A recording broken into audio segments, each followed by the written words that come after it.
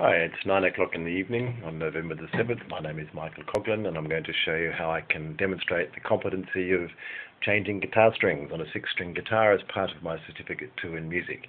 So I'm going to focus in now on the machine head, where I'm going to be working for the next little while, and I'll need to change each of these strings.